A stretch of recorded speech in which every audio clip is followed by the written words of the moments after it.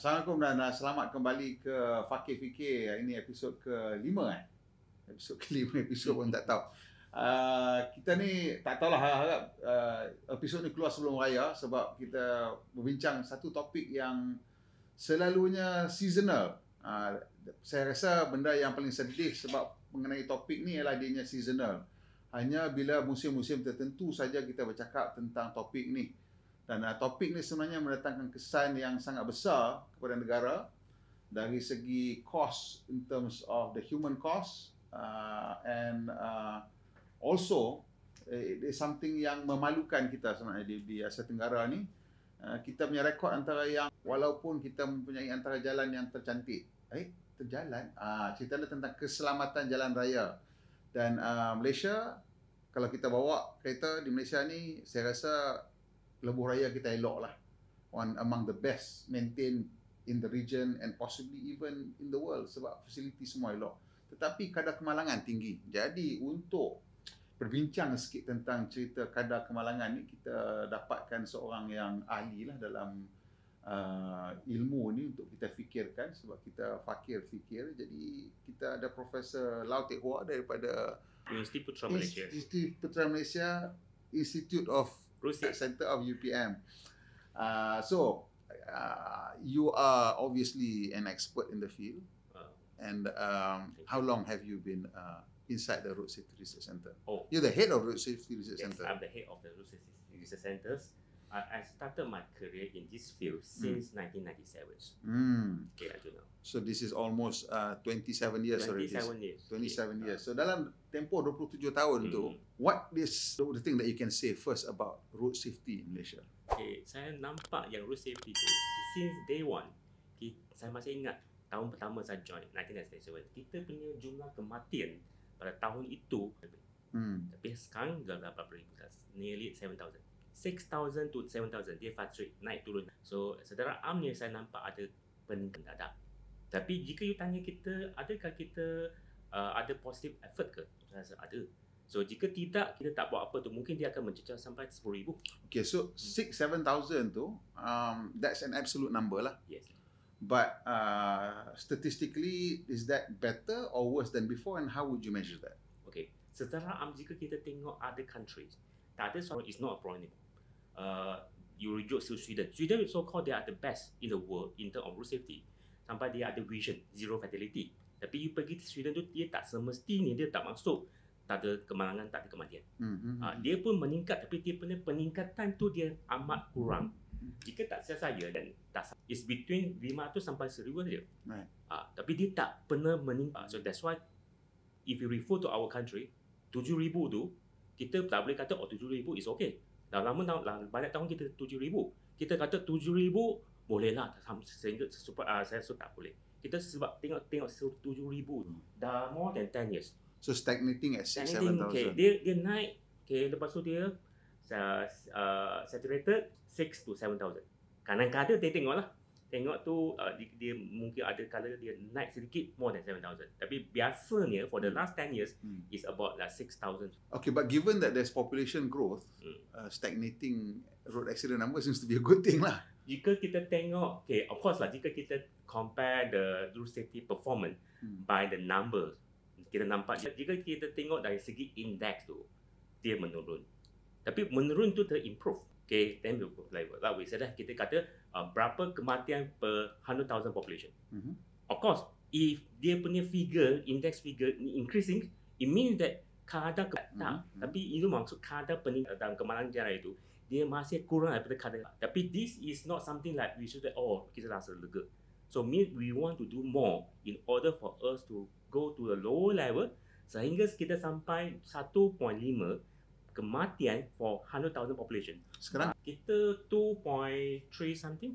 2.3 something. So Sweden berapa? Sweden is 0.4, 0.5 something.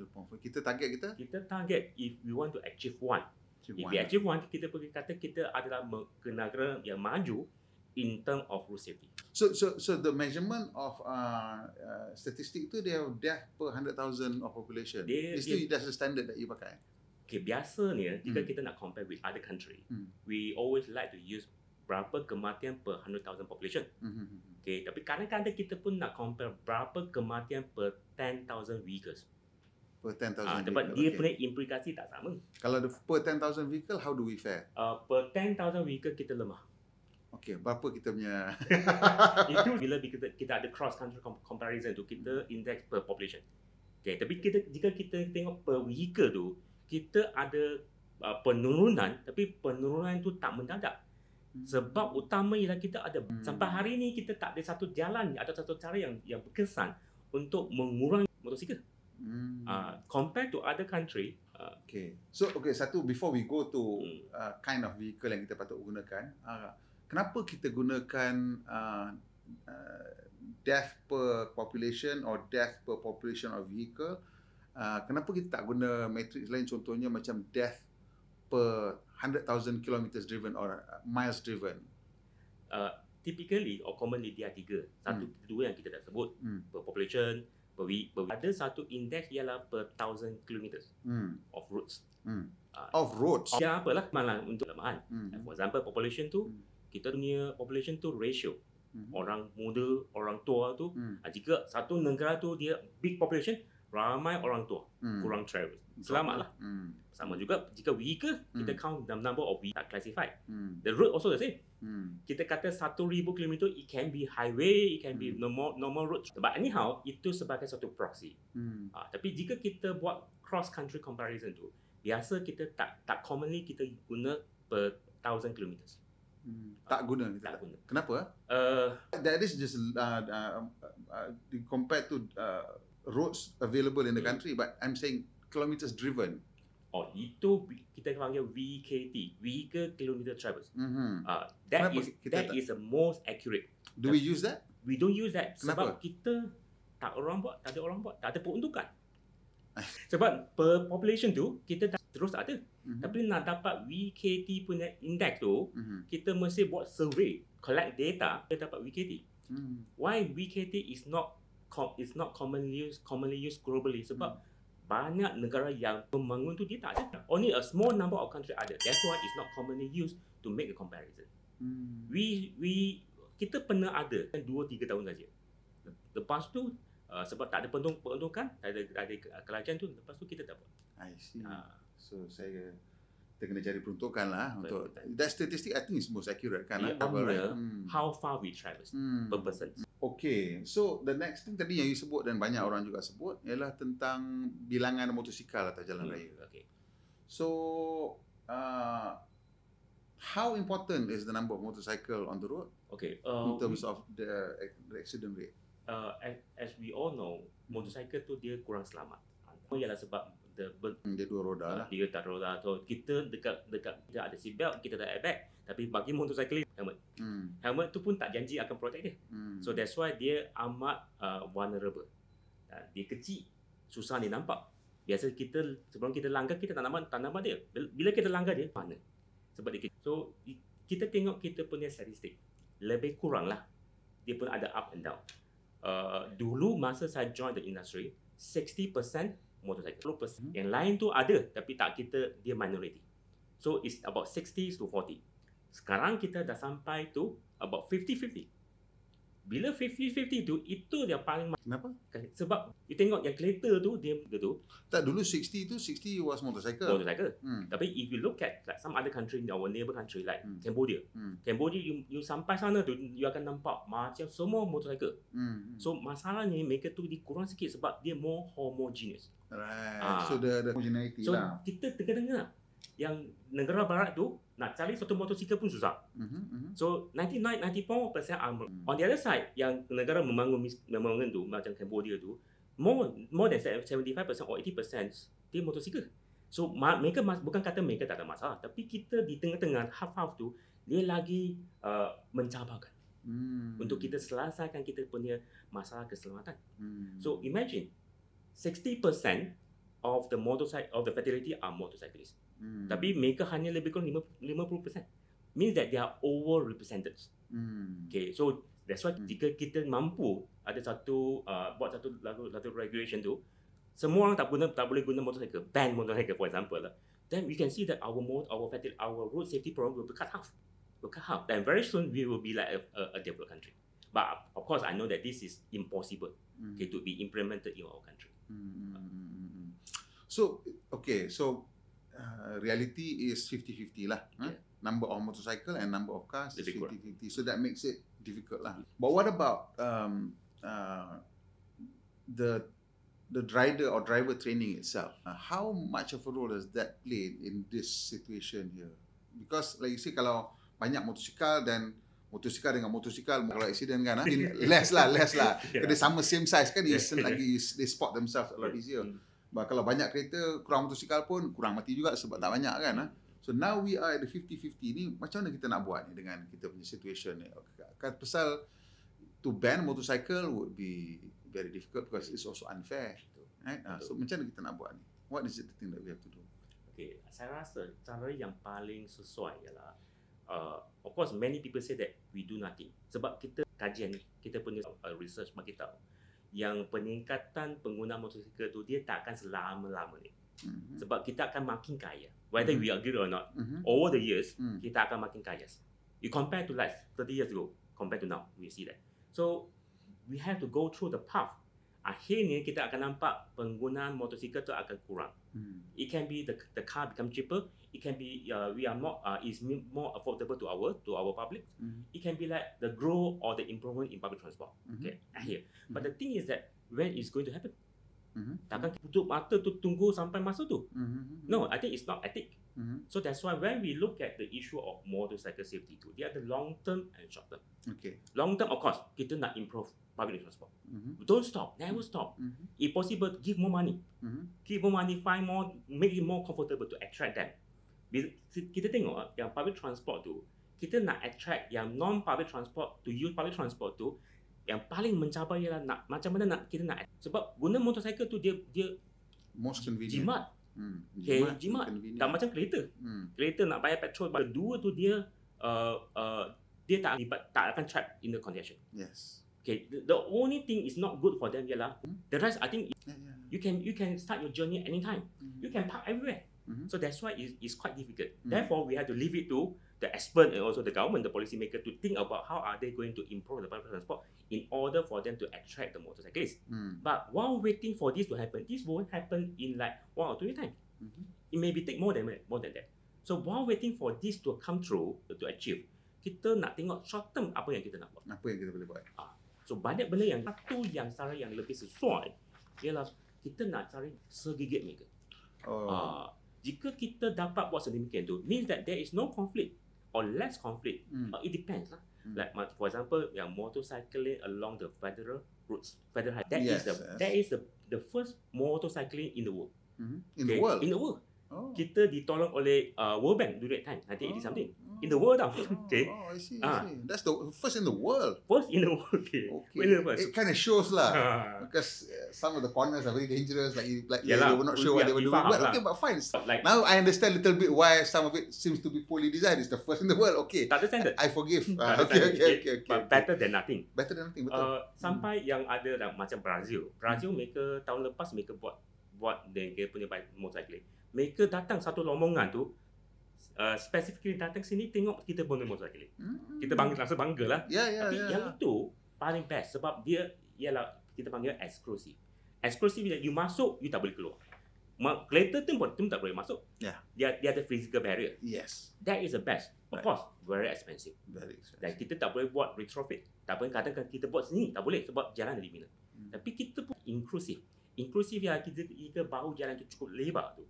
Kita boleh modify dia jadi motorcycle. But itu dia punya efek kurang sikit. But better than nothing. Kat Sungai Petani kan? Yes. Okay, banyak lagi. Okay. Saya tahu sampai kampung saya Sungai Petani.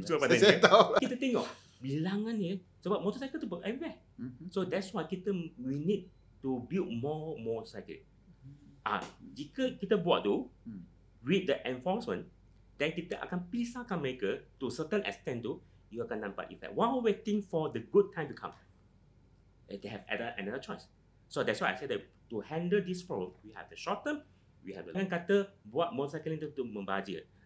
Like what you said just now, satu hari itu akan kurang. Tapi hilang satu nyawa tu kita kira lebih kurang 3 million. 3 million tu. So what's the 3 million per life and we losing 7,000 lives. So that's you kari lah berapa. 21 billion lah. Itu is a statistical life lah. Kita estimate. Sebab you bukan kata you mati saja. Sebab you mati, you keluarga you kerja tak orang tak buat dan sebagainya. It's around average of 3 million. Okay, so itu macam kiranya that's the physical solution lah. Yes. Put motorcycle lane. But what about rider training? Is it good enough? I only say that the driving or riding examination itu dia memadai. Tapi dia, sebab kita tengok kita punya driving test. Okay, the syllabus only want to test you, to examine you. You boleh handle the vehicle. No? Yes. But there is no component to examine you. Are you qualified? Are you a qualified safe driver? Do you have the skill? For example, I'm not talking about what I call defensive driving. Defensive driving tu memanglah jika siapa-siapa nak pergi defensive driving lagi bagus. But sekurang-kurangnya, they must have the hazard perception training or hazard perception examinations. Hazard tu ialah bila kita bawa kereta, bawa motosikal tu, biasanya kita akan nampak banyak hazard. Ada hazard, ada strong hazard, ada immediate hazard. Tiba-tiba kereta keluar. Macam hari itu yang kereta tu masuk bawa lori tu. Saya tengok video footage tu sebab yang kereta tu dia laju. Dia tak nampak itu hazard. So, jika kita boleh nampak hazard, kita akan lebih awal satu saat, mungkin kita. Tapi adakah kita punya driver mampu or capable to identify the hazard or not? This is the problem. Sampai ada ramai orang kata itu hazard dia tak tahu. For example lah, brake light. Okay, kita tengok brake light, saya ada buat exam, automatic AI exam. Saya bagi tahu saya punya belajar buat hazard perception. Yang brake light kata bukan. Kenapa bukan? Dia kata saya tengok dah biasa tengok. So, bermaksud ramai kita punya driver tu, dia tak erti tu yang kebahayan tu apa. Jika dia tak tahu, the brake light is not a hazard to them. It's a hazard, but it's not. But they don't identify it as a hazard. No. Sebab yang saya punya examination. That is so strange. So that's why kita. And these are university students. University students. Oh my God. Okay. So that's why saya rasa tu kita punya exam, driving exam curriculum tu mesti include at least one component. Nak uji mereka sama ada mereka peka kepada hazard atau tidak. No wonder they're using hazard light and they don't understand why it's dangerous. Yes. Macam lubang, jalan yang berlubang tu. So saya dapati yang saya punya pelajar motosiklis tu, mereka kurang peka yang fixed object dan lubang jalan. So tanya mereka. So that's why saya punya training tu dia bukan exam, tapi dia buat banyak kali. Saya sponsor by Petron a few years ago. Dia kata satu semester you datang 20 kali. Okay lah, belajar dekat dia. So dia datang, dia buat tu, then we see that is an improvement. So saya rasa tak ada satu orang pun nak involve in accident. Jika dia ada peluang, cuba sedaya aware. So that's why hazard perception boleh membantu kita untuk lebih peka, untuk mengelakkan diri daripada terlibat dengan kematian jaya. Selain daripada sama ada kita tahu macam mana pegang steering. But I'm curious, kenapa university student boleh tengok brake light dan bila ditanya dia tak nampak itu sebagai hazard? So that is very curious one, because if you budak kecil, saya faham, but you're intelligent enough to enter university, and yet you cannot spot that the brake light is a sign of hazard. Saya bukan tanya mereka soal you tu hazard ke? Saya guna eye tracker. Okay, masa exam tu nak tahu dia tengok mana. Tapi saya dapati mereka tak berapa tumpu pada brake light. Sebab eye tracker tu akan bagi tahu saya tadi tu dia tengok mana. Dia tengok berapa lama. Jika you tahu itu hazard, you akan tengok lama. Sebab you nak tahu faham apa tu hazard supaya you tahu you punya strategi macam mana elak. Tapi bila sampai ke, so bila dalam senario tu dia tengok kat mana sebenarnya? Dia tengok what are they looking at? Dia tengok other things lah. Like what? Advertisement maybe, or some other things attract their make attention. So this is the part kita kurang. So this is something new. You pergi Australia, you pergi Japan, okay, you pergi Canada tu. This is a compulsory component. You mesti lulus. Bukan kata you parking nak bukit itu okay. Tak cukup. Jika you fail at the hazard perception test. Macam mana? How do you conduct a hazard perception test? Okay, it's a simulation. Kita dah buat video. Kita rakam videos driving, kita videos.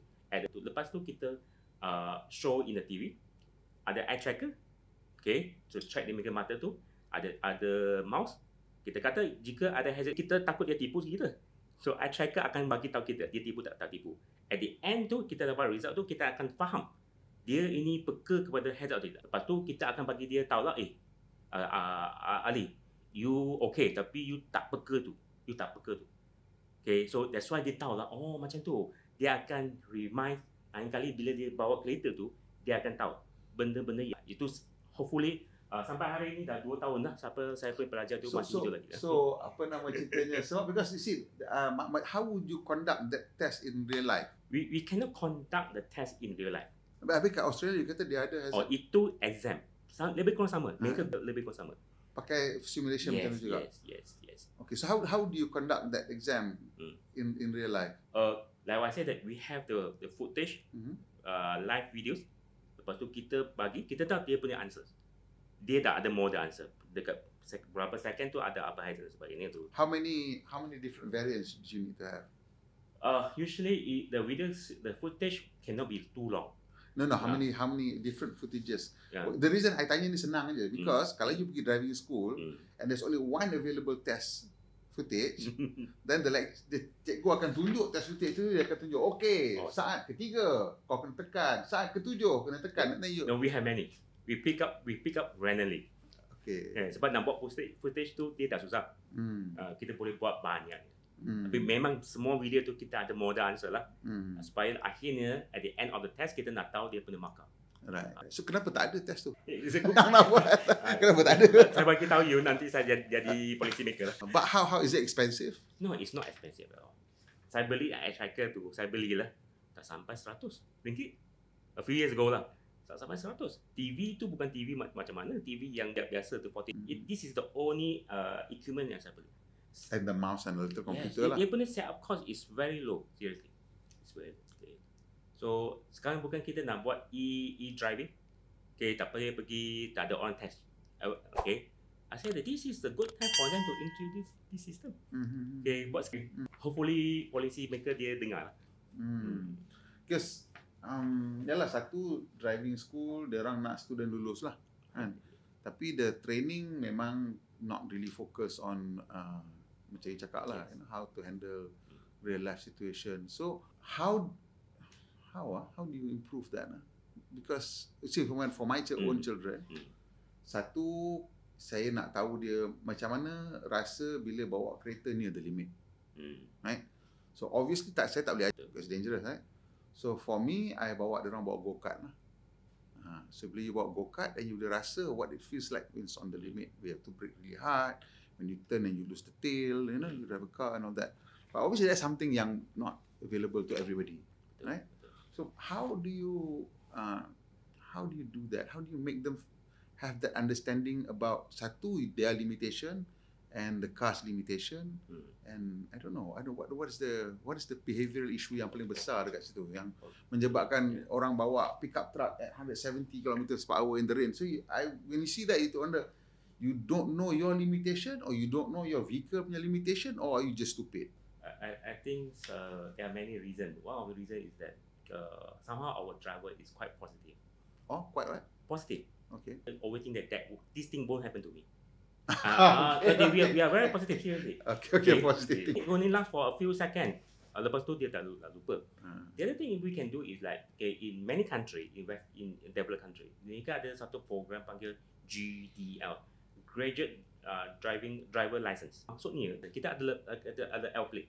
Dia bukan saja, tapi bila you masih the probation tu, you tak boleh bawa kenderaan. You have to be accompanied by an adult yang memang dia qualified to be adult to guide you. So jika you ditangkap, you probation, you tak ada orang bawa license seorang saja tu, itu satu kesalahan. So this is the program they implement to make sure that yang novice driver tu dia akan di guided or parents mereka tu supaya dia faham macam mana. I think this is something we can consider, but of course I know that if one day kita implement this tu, memang ada banyak orang akan complain sebab leceh, susah dan sebagainya. But I think no. The thing is that if you look at the statistic, yang banyak kematian tu orang muda. Like for example, motocyclist tu, kita pernah suggest to government, why not we increase the minimum riding age from 16 to 19? Sebab statistik bagi tahu kita, jika kita increase only for 3 years, kita boleh decrease 25 to 30% of the motorcycle fatality. Itu 25 to 30% tu darab ramai banyaknya awak. So how does that work? Memang kita tengok that between the ages of 16 and 19, a lot of them are involved in accidents. Yes. So maksudnya that group 3 tahun saja dia boleh sampai of the 100% of the motorcycle fatality in a year. Wow. Okay, so if you increase, then means that dia akan kurang. Of course, at the time the government tu dia tak agree. Banyak isu dia kata motor, so jika you tak bagi tu mereka bawa motor haram tu, tak ada license tu, ada accident tak ada insurance sebagainya. So akhirnya tak jadi. Tapi GDL tu bukan untuk driver saja, dia termasuk riders. You tak boleh seorang. You bawa motosikal masa tahun first year tu, you mesti bawa seorang yang jaga you, supervise you. Motosikal 2 orang lagi bahaya daripada bawa seorang. Tapi lebih baik daripada 1 orang tapi dia tak tahu. Tak tahu macam mana nak to ride safely on the road. I wouldn't want to be at the back seat of a Tapi biasanya I certainly don't want. Tapi biasanya GDL tu di refer to kereta lah sebab kereta okey lah, tapi kalau rider saya tak nak. Saya kalau anak saya bawa pun saya tak nak. No thank you. That'll be a no thank you lah. Right. Okay. So macam what about the technology, new technology yang ada sekarang ni untuk motosikal kan, and motor kereta, has it shown, macam we've had things like the seat belt, right? Was there really a big jump in safety? So when we introduce things like ABS, was there a big jump in safety? Ada nampak ke? Yeah, nampak. In fact, not much we can do for motorcycles. Kita macam kereta tu, kita boleh buat mana-mana. Kita ada airbag, satu dan sebagainya. Okay, but more thing we can be done. But for motorcycle, not much. Okay, maybe we can do some design a better helmet. Okay, but when we design a better helmet, means that it's more costly. Okay, there's a limitation. So buat tu tak boleh mahal sebab motorcycle. Okay, so sampai ada orang kata ada jacket ABS. Okay, for motorcycle. Jacket airbag. Tapi saya rasa itu tak akan berjaya. For the reason, bila kita kata safety device tu, kita ada passive dengan active device. Yang active, yang passive ialah macam airbag. You tak perlu kata kita susun betul-betul, lipat betul-betul. It's there forever. Whether you know or not, that is there. Always ready to protect you. Tapi yang passive tu, it's just like seatbelt. Jika you tak pasang, protection. Okay, same thing like if you talk about helmet pun aktif juga.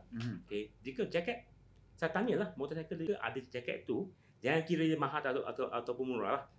You pakai, dia kata tak pakai. Okay, seat helmet tu dia pakai. I always ask the question, macam seat belt. Kenapa dia tak nak pakai jaket? Sebab leceh. Tiap kali nak pakai. Jangan kata pakai jaket lah, pakai vest pun tak boleh sustain. Betul ke? Sampai kita bagi dia free vest tu, satu hari terjumpa, dia pun malu. That means that tak tahu pergi mana. Atau hilang pun tak tahu. So that's why kita pun masalah ialah kita pay positive device tu, dia tak boleh sustain. Okay, sebab you have to put effort. Leceh. So that's why bila kita tengok ni, not much things we can design specifically for motorcycles. So that's why I always say that, just now I said that, buat motorcycle lesakan you tu, itu paling sesuai. Tapi dia mesti datang dengan cost lah. Tapi saya rasa cost tu kita boleh absorb. What would be like macam highway, north-south highway, should you have a motorcycle lane also for things like that? Mesti. Kita punya masalah sekarang, terutama dekat highway. Okay, I say that since day one bila kita highway, we make a wrong decision. By right, we shouldn't allow the motorcycle to go into the highway. Okay, tengok China tak ada. Motorcycle tu hanya untuk short distance saja tu. Highway tak boleh, tak ada. Okay, tak lewat. Jika tiba-tiba kita ban saja, mesti ada ramai yang marah. Okay, so but the thing is now the problem is that, okay, you tengok yang highway tu plus plus highway, kita ada 2 lane ataupun 3 lane. Tapi yang ni design according to the car standard. So jika kita tengok, adakah kita punya jalan di Malaysia elok? Saya kata elok, tapi dia kurang memuaskan. Why I say so? Okay, elok dan kurang memuaskan macam ni konflik. Why I say? Because we follow the standard of British. Tapi yang standard tu di design bukan untuk motorcycle, untuk kereta. Tapi that's why saya kata tak adil kepada our motorcyclist. Kita have 50% of motorcycle. So you tengok yang sekarang ni yang plus punya, for example plus lah, dia punya tu, dia ada 2 lane ataupun 3 lane. So motorcycle nak pergi mana? Dia dua saja. Satu ialah joint. Risky lah. Emergency lane. Kita tak panggil dia emergency. Itu bukan motorcycle lane. So emergency lane ialah bila saya terlanggar ataupun kereta saya rosak tu, temporary stop there. So ada banyak case motorcycle dia tak tahu. Sebab dari jauh dia lost dia punya concentration. Sebab kita drive tu on road tu, kita based on kita punya jangkaan. Betul ke? Kita jangka salah tu, kita masalah lah. Sama juga bila motorcyclist tu dia bawa tu, dia kata itu motorcyclist. Dia tak jangka ada kereta dia. Banyak kes macam itu. Yeah. So itu typically kalau you bawa motorcycle yang boleh maintain 120 kilometers or above, then you join traffic. If you bawa motorcycle yang tak boleh maintain, then you stay on the left. That's typically how you do it lah. We have to make it very very clear. Jangan tak boleh buat anggapan. So it's just like now, kereta driver kata motorcycle kata motorcycle lane, conflict. So our policy maker cannot diam lah.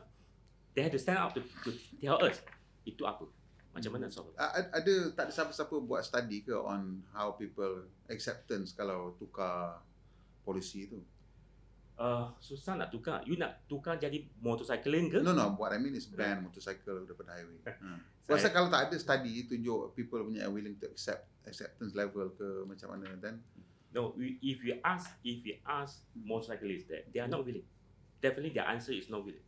No people like someone to create a policy, a rule to control me. Am I right? Even though I know that this is something good, but it's against my comfortables. But if you ask the car driver, they say better don't allow, because sometimes we suffer because of the motorcycles. Motorcycle not only give the safety issue, dia pun bagi masalah congestion. But the survey bukan hanya tanya ke motorcycle. The survey kena tanya semua orang lah, because the road is shared. And so kalau you tanya motorcyclists, obviously motorcyclists will say no.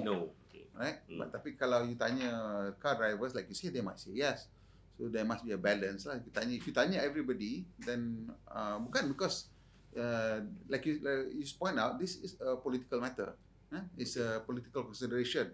Bukan, it's not a political matter, but it's a political consideration. Bila you tanya policy makers, they are not looking at it from a safety consideration. They're looking at it from a political consideration. Understand. So in that mass, if that's the story, then they need to see the acceptance level. Okay. So if there is no study to show the acceptance level, I think it's not like we must go to a conclusion we want to maintain it or not. But if we want to see that, okay, do we need to make a change? Do we have problem now? Now we have the emergency lane, and adakah ini set up tak ada masalah? The answer is no. Bukti from the road accidents cases tu, bukti tu mereka tak sesuai. Okay, sebab dia high speed. Okay, kereta high speed, jika ada sedikit perbangkangan saja tu, dia akan mengakibatkan so okay, the question is how many percent of the motorcycle accident happens on highways and how many percent happens on surface roads? Of course, we cannot compare number to numbers, because we see that many motorcycle, not all motorcycle must go to the highway. Betul. Okay. But now we want to see that if we learn from Brazil, okay, even though they do it motorcycle lane later than us, but they come out one motorcycle lane concept which is very good. They call it blue lane. Blue lane tu dia bukan apa tau. Katakan for example 3 lane tu. Lane tu between second and the fast lane dia buat satu tu. So paint biru tu itu dia declare this is the blue lane dia motorcycle lane. Between the fast and the intermediate. Yes. Sebab jika dekat jalan biasa tu semua junction on the slow lane. You get my point tak? Nanti orang nak turn into the junction. That's why they make it on their. Okay, but they declare they buat biru tu sebab warna biru tu dia is not a common color on the roads. So very obvious. And according to their statistic, sebab mereka tak implement 1 tahun dekat South Pole, dia punya mayor declare that during that 1 year, no fatality along the route with the blue lane. Accept the concept now.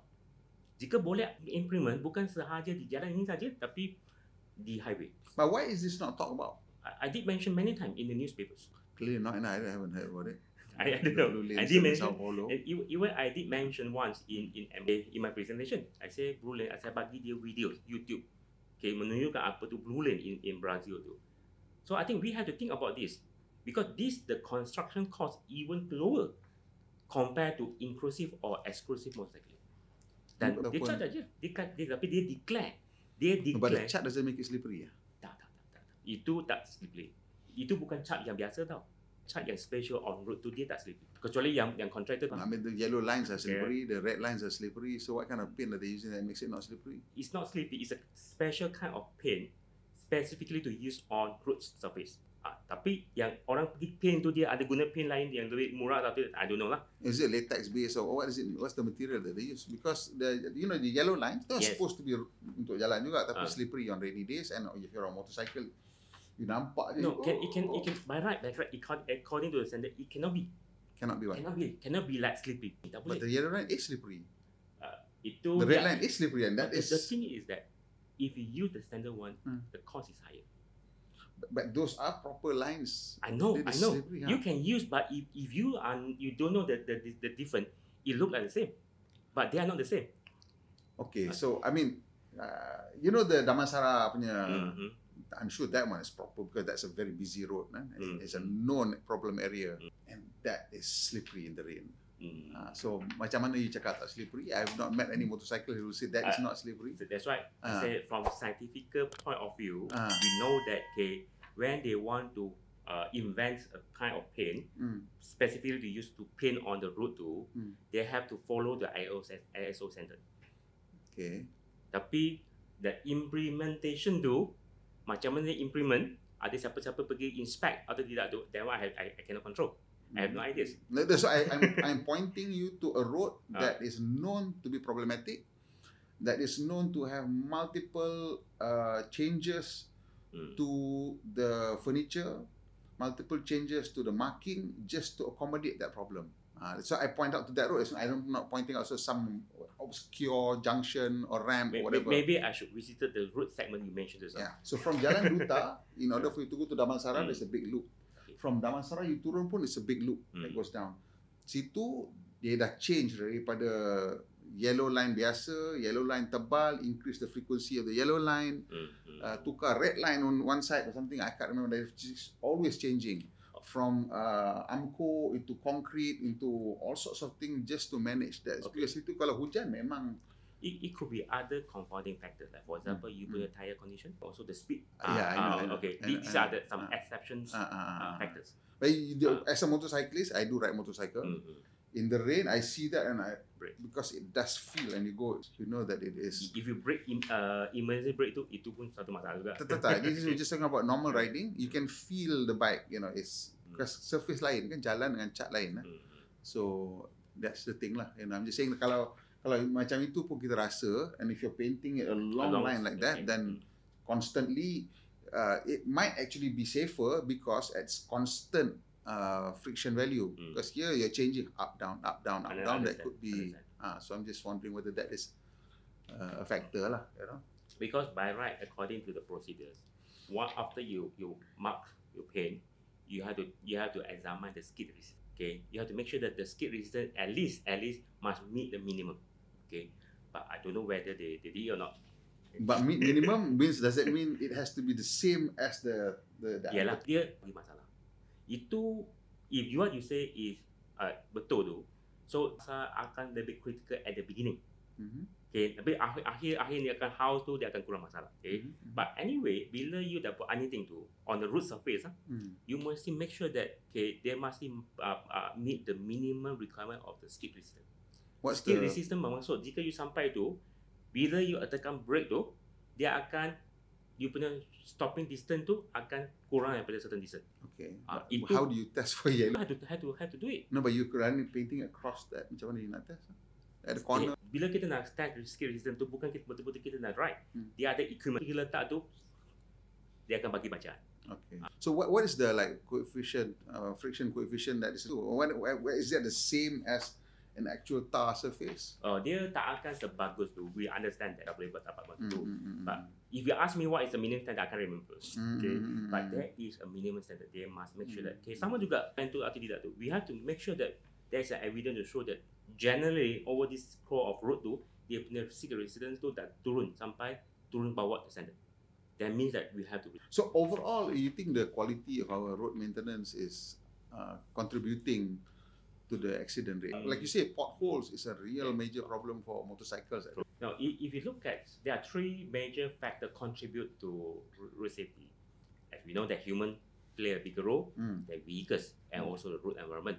Vehicle is getting smaller and smaller because vehicle technology improving over the years. Highly tested. Okay, but our environment, even though it's not as serious as human behaviors, but I would say that we are not doing good enough to protect not only the car but to protect the motorcycle. There are many cases masuk pothole tu jatuh terus mati. Ada banyak tu. Okay, then we have the question why we have so many potholes. It could be many reasons, and why I speculate one of the reasons is that maybe we don't have enough the pavement management system to know how frequent the route had to be paved. I mean, we've had cars for 100 years. Surely that statistic is already available. No, the data is keep on changing. What do we need? What kind of input we need? We need to know the traffic flow. Jika satu dia traffic flow tinggi tu, maksud dia punya height akan okay. Furthermore, if the traffic flow a big percentage are the heavy vehicles, that means that we need to pay more frequent. So based on all this input, the climate. We have very mild climate. Okay lah. There are many more than 2 or 3 factors. But all these factors it go into the model. The model will tell us that how frequent we need to pave the roads. But if you imagine that if the models is not updated, okay, if you use the old models, but you know that over the 20, 30 years, many things change. Okay, so if we don't have the good model, we don't have the mechanism, we don't have the good data, we don't have the updated data, then we have no idea where is our enemy. But do we at least have some sort of base model where we tell the government that, okay, main arteries, federal roads, this is how many years it will last, highways, this is how many years, state roads, this is how many years, rural roads, this is how many years. Itu sangat rough. It's just like human. Human, even though we are same age, our health condition may not. It depends on how do we live. But ada tak at least ada? No, we need to suggestion. We need to acquire a more recent data from time to time. Perhaps maybe we are weak in this. But do we even have that basic data yang macam kita cakap tu? Ada. Tapi outdated. Outdated. Okay, but now acquire this data is not cheap, and our road keep on increasing. And we have a good road if we compare to Vietnam. Right now, cameras are so cheap. Why is it still so expensive? No, even you have the cameras, you have to find people to. Of course, if you use AI, different story. Yeah. There's so many cameras by the roadside. I have no idea. So the thing is that if we don't have this data and how we organize data, then we will see that. Like I always question. Like a few months ago, there is one route not far from UPM. You should really push for this. From UPM, I say a contractor paved the route. I tanya lah. If I'm not mistaken, this route condition is still bagus. If I'm not mistaken, there is one route not too far, the banyak lubang. Then I question is that, mengapa you tak pergi sana? Dia kata, bos, kita dapat kerja di sini, kita batang buat lah. No. So that's why I said that there must be something wrong with our management. Yes, I know that. Okay, we have a very long roads in the country. Now manage semua tu susah. That's why we need the data. We need the good method to estimate. So we cannot always say that kita ada banyak heavy vehicle overloaded. If you know that, why not you do something to tackle this issue, tackle the overloaded heavy vehicles. And so that's why I said that technically we have to do something. If we don't improve it, and if we just keep on asking money to solve the problem, then we are going to lose a lot of money. Also, there are some places, I don't know what's going on wrong. Bandar Utama, I mean, I used to live in Bandar. They have some not curves. The roads go like that, and suddenly it changes direction. So you wonder people yang buat town planning ni dia tak consult dengan road engineers ke? Because you cannot have roads that have angles. It's just you have to have curve radius, right? And things like that seems to me like prevalent dekat new townships lah, especially right. Older roads, the more natural curves tu adalah. Macam mana tu? Is there a standard that's being set? When we want to construct a new routes, we must follow the standard. But even we follow the standard, of course, I know that sometimes we may make some mistakes. So after we open the roads, after we constructed the road, before we open or after we open, we need to audit the road from time to time. So and that is a chance for us to pick up all these kesilapan. But if you say that there's a selekon dan sebagainya, mungkin mereka tak ikut standard dengan sempurna. Maybe there is other constraint, but they cannot compromise because of the constraint. Because jalan tu kita guna, it will affect our life. It akan threaten our life. So that's why I said that follow the standard first thing. Second thing is that the audit process must be continued from time to time. I think it's a question of priority lah. There's no such thing as you cannot compromise on something, right? Betul lah. So if road safety if the road has to be the number one, then the houses have to be compromised lah. I don't care. You cannot say that my houses go like this. It cannot. You know that when we say vision zero, semua orang dia akan misinterpret. Dia kata you nak buat something sampai tak ada orang mati. I think this is something wrong. But vision zero is the vision. Maksudnya semua orang, saya tak kira you siapa. Jika you are the contractor tu, you mesti buat dengan carefully tu untuk pastikan tak ada orang akan kemalangan. So means that all people in society, they play their role either to solve the problem or at least they don't want to contribute to the problem. I think this is the spirit. So but when we want to implement vision zero in Malaysia, everyone say that government have to do something supaya kita tak ada accident. Okay, just before we end part one, I just want to maybe have a clarification kat sini. So because clearly motorcycle is contributing a lot. Yes, no doubt. So what is the percentage of deaths on motorcycle versus in cars? 100% is it on motorcycle, 100% in cars? Okay, if you talk and about... if you just look at the car numbers, are we still as bad? Okay, 6,000 plus, 4,000 dah diambil oleh motorcycle. Okay. Tinggal 2,000 saja. 2,000 tu bukan untuk kereta saja. Kita ada buses. Buses pun ada banyak masalah. Okay. So if I'm not mistaken, car fatality sama ada driver or occupant is around like 25%. So if they have 50%, means that they only half. But motorcycle, they give them 60%. So car driver fatality is controlled. Is controlled, but can be reduced. So are we 1 point something already there, or if you just look at car, if you isolate this motorcycle, what is our death rate here? Or if we can remove all motorcycle from our route, though, I don't know. I think that is quite impossible. No, we will see. Tak apalah, as a mental exercise. We will have a big jump or big improvement in road safety. Okay, because we have the. If we look at our routes, we route design that follow the standard for car. Like in Europe, some countries they ada special motorcycle untuk beginners with very small power output. The e-bike. No, even motorcycle biasa, mopeds, whatever.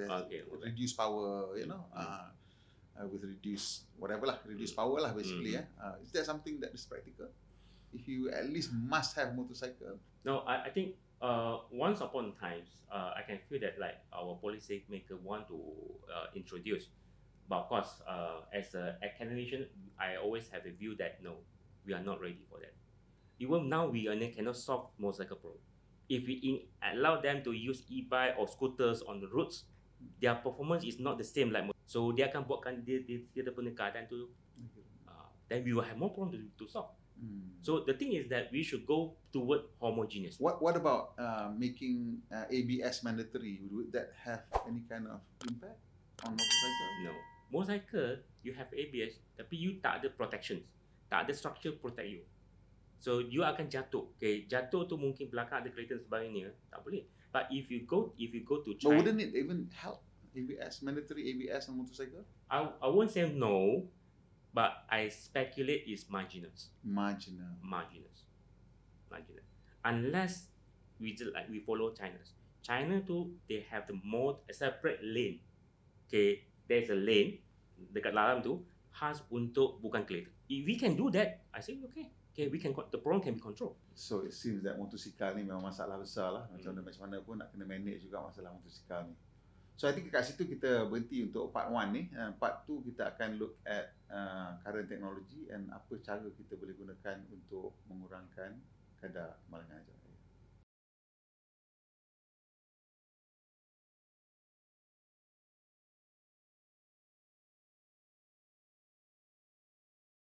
Okay, selamat kembali ke Fakir Fikir bahagian kedua episod 5 dan sekarang ni kita nak masuk ke satu ruang perbincangan yang kalau you tengok saya punya channel sendiri Fast TV, selalu dengar saya cerita pasal benda ni, iaitu teknologi baru, pemanduan ataupun bantuan pemandu yang boleh mengurangkan kemalangan ataupun boleh meningkatkan keselamatan dan juga mengurangkan penat dan stres. So, macam mana, Prof? What do you think of these new fangled technologies? Especially, I think yang paling common sekarang yang kita ada is adaptive cruise control. Some people call it active cruise control. And some adaptive cruise control and active cruise control are limited to a minimum of 30 kilometers per hour. Some will go down to crawl speed. And then some also has the addition of lane centering or lane tracking. So maybe that's 2.5, maybe people say this is 2.0, but it's basically level 2 lah. Level 2 tak boleh lepas tangan lah macam mana pun. So what's your thoughts on that? I think the new technology to ease our driving load tu is something very good. Sebab ada banyak case accident tu sebab terlalu letih for long hours, especially for the commercial vehicles. Say like lorry dan sebagainya. Okay, they have to work for long hours. So I think by having this, but they don't have to work for long hours, but somehow the system here allows for it lah. Yes, betul. Of course, then we have to know that jika you guna cruise control tu, if accidents happen, the driver have to bear the responsibility. Oh yeah. Okay, so you have to understand. We cannot break. Oh, saya tak ada sebab itu. Okay, but of course, if you go for that autonomous vehicle, there are different story. Okay, many things we have to consider. Let's consider different sailor below, technically dengan legally. There are many issues we have to. Let's leave out autonomous dulu. Kita cerita tentang adaptive cruise control saja. Do you think that is something? Ke saya berpendapat ini satu teknologi yang kalau it's up to me, I would like to see it mandatory. Kerana ianya memang boleh membantu mengurangkan stres, dan to me that is a factor that contributes to road safety. I don't think we should make it like mandatory. But why not? There are many cars that ada. Why not make it mandatory? Because it's cheap already. Prodo can offer it even in their cars. We still have many old cars on the No. We don't. You only mention about the new car. Obviously, this is new. We can't backdate laws. That's not. Okay, if there's I don't have any evidence to show that the auto cruise control give safety issue until now. So that's why if a policymaker want to make it mandatory, I have no say seriously. Okay, and I know that I also use auto cruise my car. So I feel like very comfortable, especially when I drive for a long distance. So it's very helpful. So that's a bit relaxed. But the thing is, we have to make sure that even though you are assisted by this technology, you feel easier. But easier doesn't mean that you have to relax. You get my point now? What does that mean? It's just like you berperang, you bawa senapang tu, your enemy will come anytime. Kata macam tak ada tu, you relax saja, you akan the same thing happen here. Okay? No, you still have to alert. Obviously, you have to alert. You're more relaxed lah. Like human being. If long hours you feel like you're more relaxed tu, you punya alertness will be become low, will be decreased. I think this is something we have to remind the auto cruise users. This one thing, but of course, I say that I don't have any scientific evidence to say that this will give a negative impact on safety. So that's why I said that my conclusion is that yes, why not? But whether policymaker want to make it mandatory or not. So there are no studies on the impact of that on safety, road safety, anywhere in the world. So far, I baca any paper specifically to examine the impact of auto cruise control. Autonomous vehicle, ramai. And kenapa you rasa tak ada orang buat kajian tentang the resistance? By the natures of the product, dia tak ada bagi any side effect, direct side effect. What I mentioned just now is indirect side effect. What's the indirect? It means that this something like for example, kita makan panel, dia berkesan, sakit kepala dah tak ada. Tapi we must understand that over consume, it will give you side impact. Okay. Betul ke? This is something that is not, it won't come immediately, it won't come directly, but it will come after some time or after you can't go beyond certain levels. Okay, so this is the thing we have to remind that you get my point. This is the only thing. But of course, why are there no studies? Why do you think there are no studies? Is it? Saya pun tak tahu. Okay, sebab study itu is up to the scientists what issue they want to study. Okay, but so far saya tak pernah nampak baca ada paper yang specifically on autonomous, but on autonomous vehicle because there is a big room for improvement. I think normally scientists will go into a topic which has a attract the public interest because the value is high. So autonomous macam mana? Autonomous though, I think the fundamental technology is there, but until today we haven't seen any country that fully implement or widely implement. Okay, because of there are many issues remain unresolved. Such as? Remember, a number of years ago, Google masa dia test, dia langgar seorang. After that, the one with Uber. Yeah, Uber they stop for so what?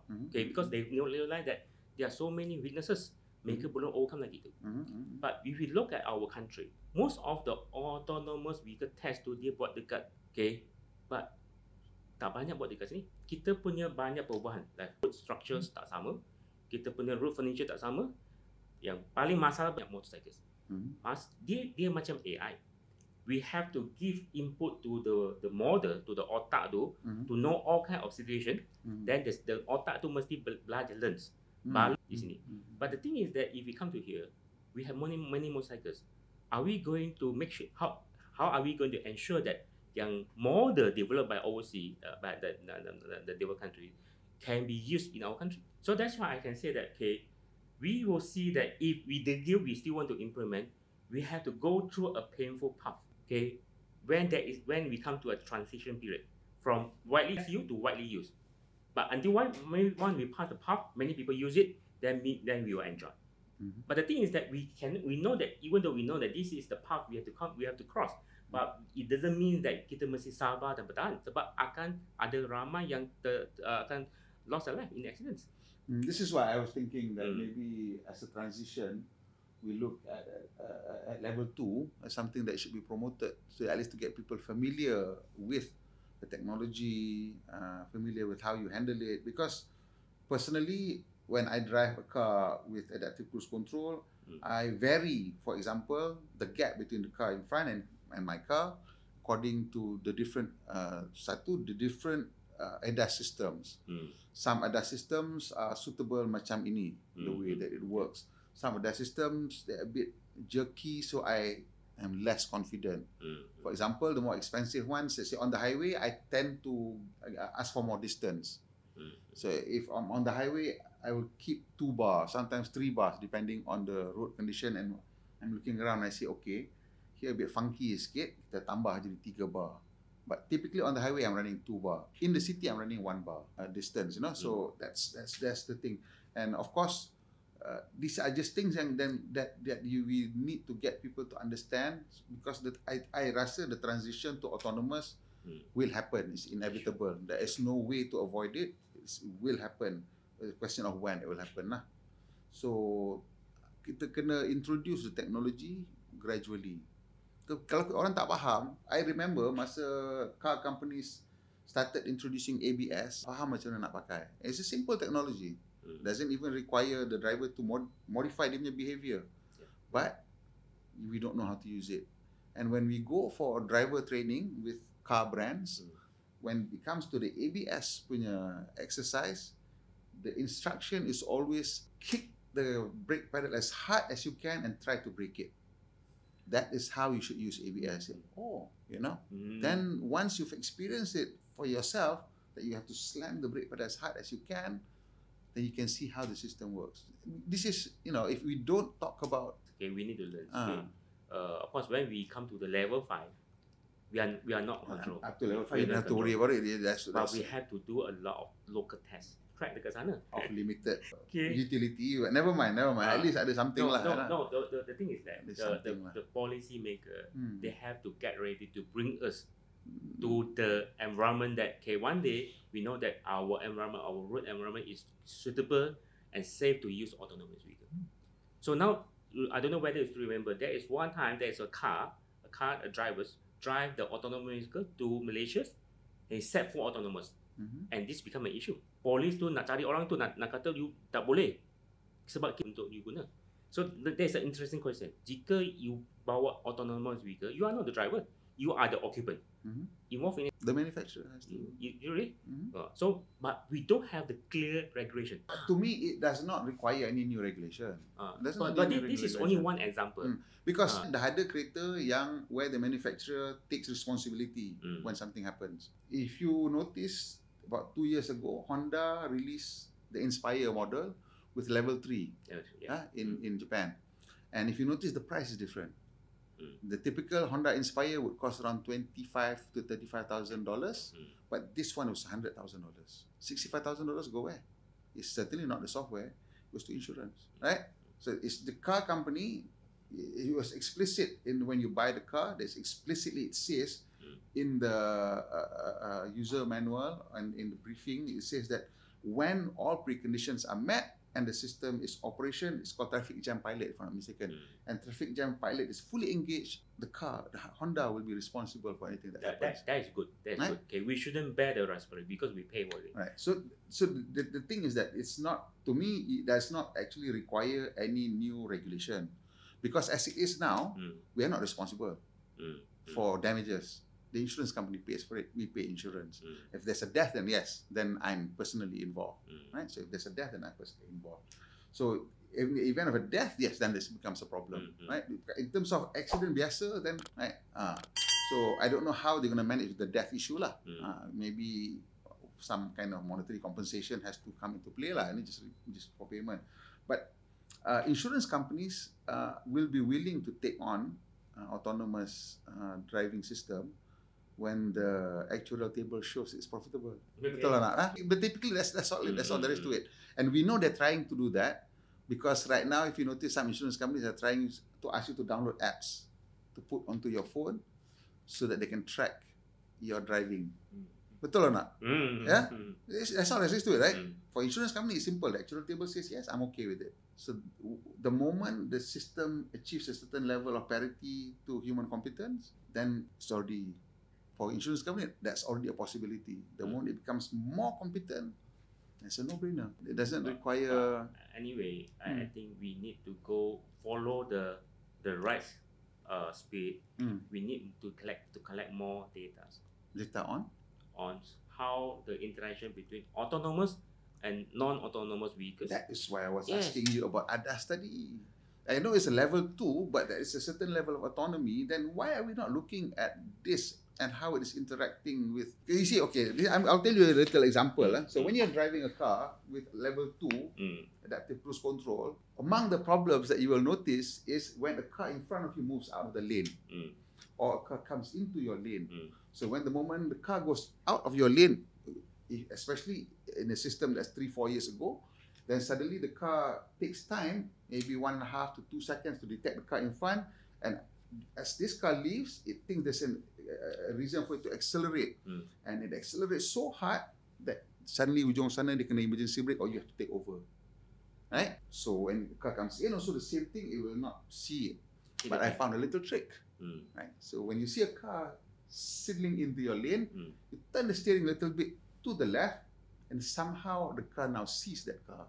So that incident now is, for me, that's a little trick that I figured out how to do. So it's this sort of thing which I think, you need to have a study on the interaction between autonomous system and like you said, but you have to start now. We have to start now, and I think you give a very good information, but we need to collect more data for all sort or different kind of conditions. To me, right now, the why we are not interested is because I see this whole thing is being used by car companies only as a marketing point. It is not being used as a safety point. And this is why it becomes difficult and problematic, because when they see it as just a purely marketing ploy, then what's the study? It's just a marketing thing. I'm just saying stuff, right? Yes, but if you're selling this as a safety feature, then you'll ask people like you to can you conduct a study for us? But so far there is no demand. And that's why I'm saying to you, kenapa tak ada demand? It's because they're using it as a marketing ploy, although it has real safety implication. Okay, we need to have the strong support financially and politically for us to conduct a big scale of this kind of study. Okay, so No, from where I'm sitting, I would like people like you okay. to point out that this could potentially be a lifesaver. Now, the reason why I would like to see that, then car companies will see this as a safety thing that they can sell, rather than just a purely marketing thing that they don't really believe in. No, So the moment they do that, and they will come to you and say, "Hey, we need a study on this, lah." No, the thing is that I like autonomy because he can get rid of the human Factor. behaviors. So when the human behavior been removed, you can see that okay, our safety problem will not become an issue anymore. Yeah. Okay, of course, like if you said, if I ask me why not I conduct this study, of course I want, but I need a good sponsors from the company. Okay, of course, then we have many research can be chosen. So of course, if someone say that okay, we have the money, we want you to do it, we do it. I've yet to hear a road safety advocate say that this is a good safety feature, and that's the first thing I'm gonna say. We collaborated with many car manufacturers. Like for example, Volvo trucks. So they spend money on us, but of course it's not on other issue. How are we going to improve the issue between truck and the motorcycles? So we have, but not yet come to the extent that we get the money from the car manufacturer to find whether what we should do to increase the suitability of the implementation of autonomous vehicle. Itu belum ada lagi. I think if you say autonomous, it becomes so difficult. But if you say just this level 2, then it's something else. Yeah, we can go up level by level. For a lot of it, autonomous is level 5 only. They don't even look at level 4. They have no real understanding of what level 3 means, 4 or 5. So right now, reality is level 2. This is okay. My door is always open. Okay, since we are now in a TV show, okay, it's always open. Okay, we can do this kind of stuff, no problem. Okay. Okay. All right. So yeah, what's your take on fully autonomous? When will it happen? What's your timeline? It depends on our public and the policymaker attitude. Okay, whether we want it or not. For the car manufacturer, they are talking about business. If we are not ready, they have no point to come in. If our policymaker don't have the vision, they won't come in. If this is true, it means that we will take even longer. Okay, to introduce the use of motor. But we already have one company that's offering what they call full self-driving. We can only buy it already, but although you cannot use it, they don't allow you to use it yet. You can already buy it. But you It's buy Tesla. it, buy it, but you can't use it. There's no point. No, I'm saying that technology is already existing with Tesla, and you're already paying for it. So now the question is when they will allow for that function to be activated, right? Because the problem is already here, it's already landed, right? The problem has already landed, but the policymaker is not looking at it, and I don't know whether road safety advocates are looking at it. It has landed. It's here already. If you ask me, am I confident on Tesla technology? Of course, I have the confidence. But when are we going to implement? Then we have to ask. Well, how? The reason why I say nobody's looking at it is because they are already offering it. Nobody is saying don't offer it. You see? Okay. No. If we say that the law doesn't allow it, why did we not tell them don't sell this then?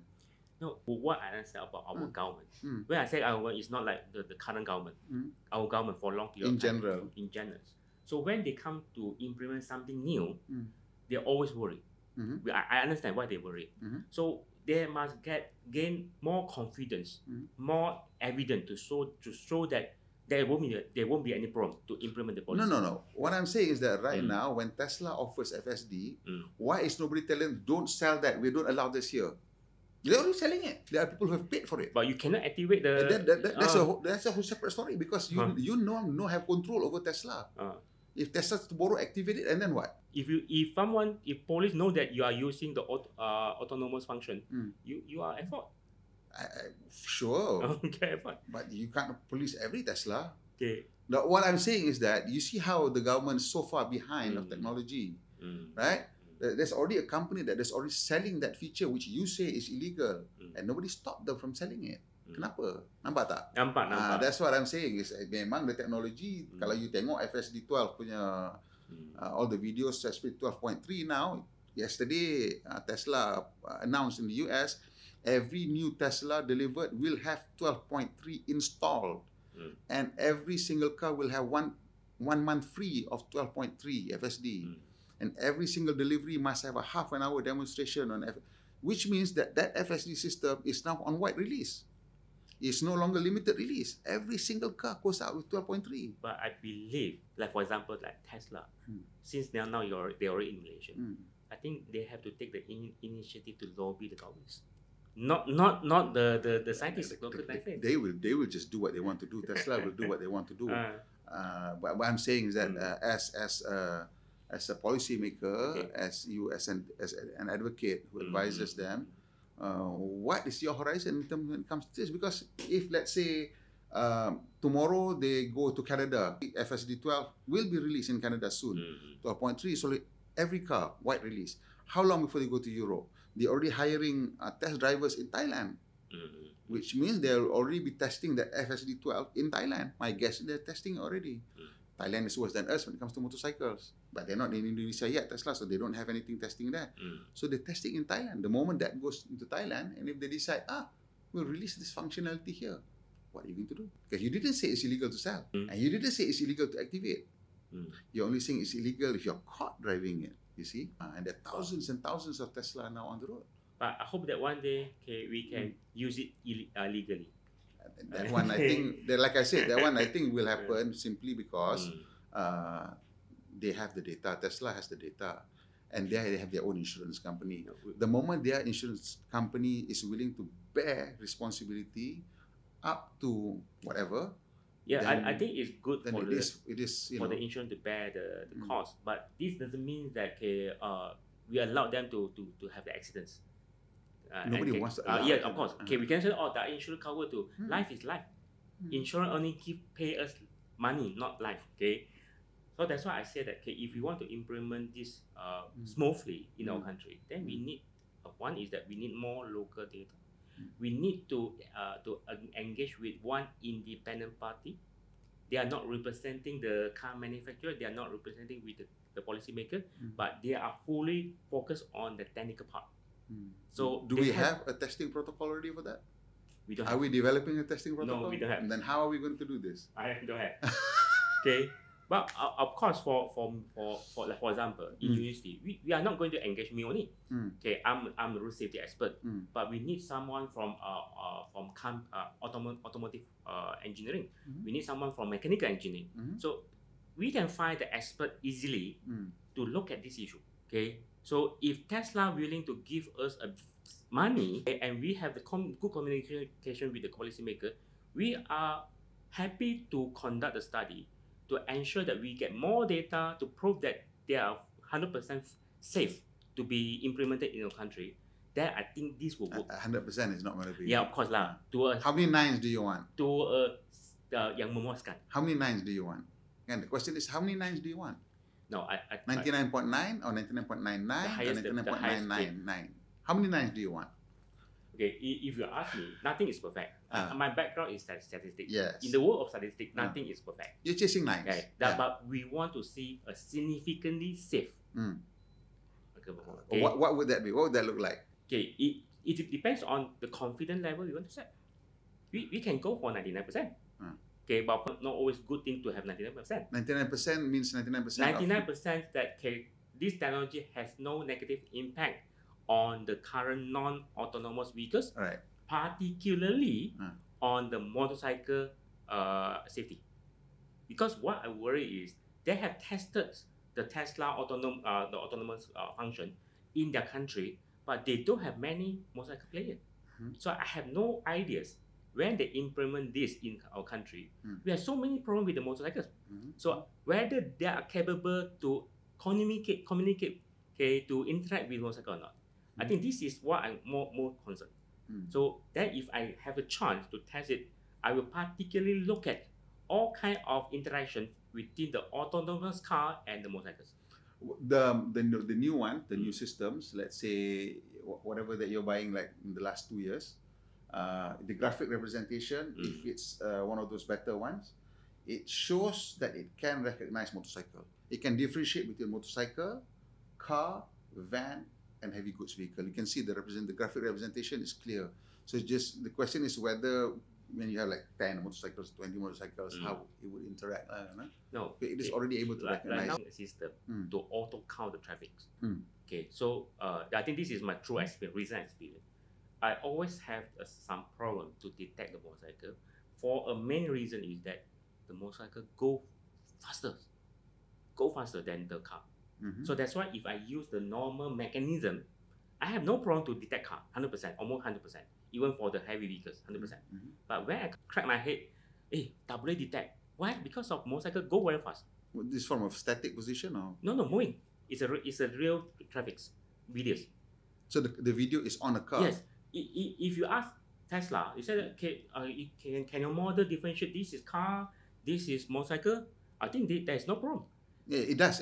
Just like I developed a model. Even the Proton X90 can differentiate. Even I developed a model to detect, to know whether the human standing in front of me is a guy or lady.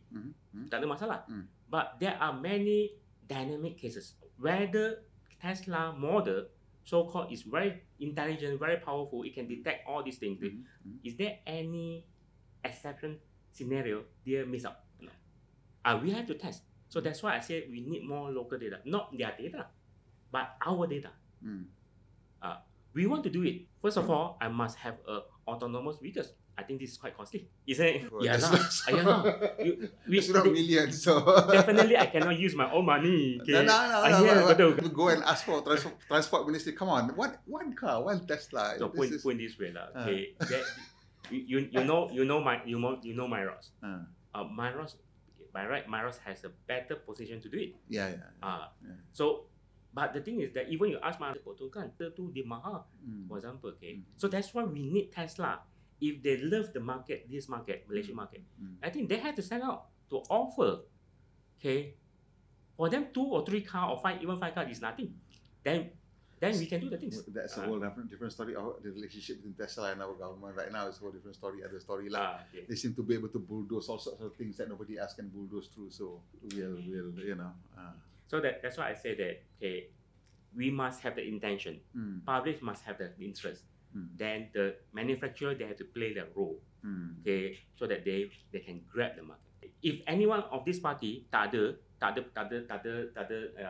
interest to, tak ada intention to, because we feel more comfortable to use our own car. Okay, the car, I said it's okay, I can drive the car. So that's why, how are we going to change? It can be fast, it can be slow. It depends on kita punya culture. Okay, so there you have it. Autonomous technology.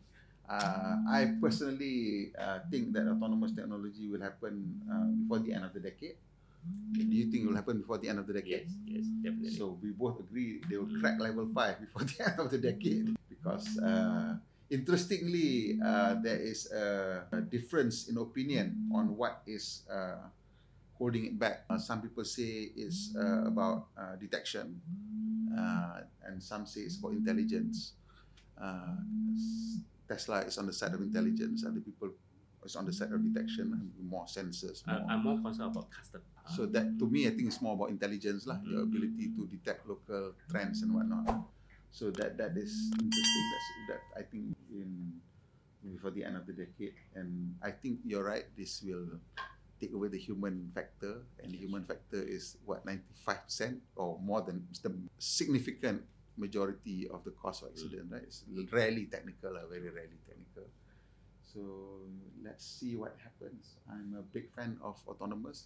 Prof is also a big. So let's see in the next few years what happens.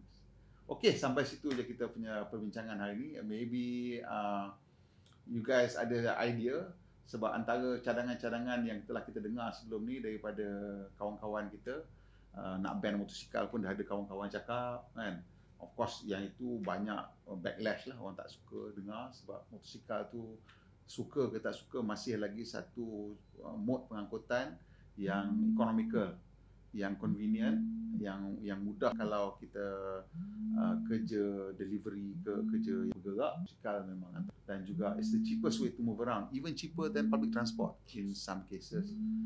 And kita punya transport policy ni a little bit macam the Americans, because slightly skewed towards the automotive industry, because for 2-3 decades kita ada maybe inordinate amount of focus on the automotive industry, and that gave rise to promotions of getting more and more cars onto the road, maybe as a measure of our development, maybe as a measure of our success as a country.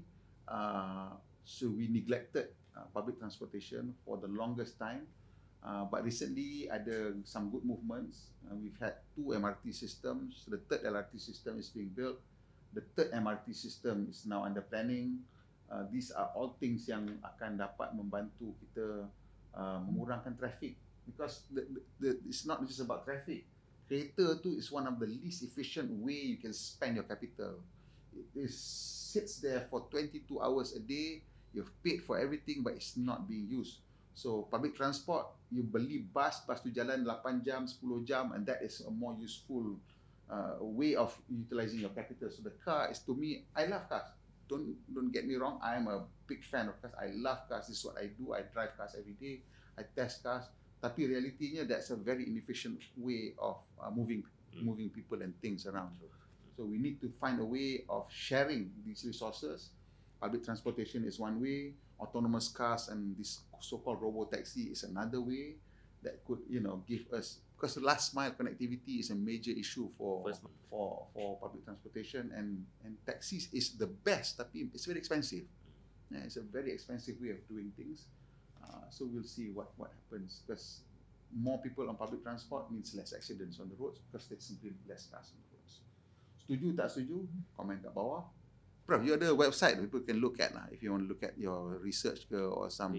You can find my website. You just type in Google Road Safety Research Center UPM.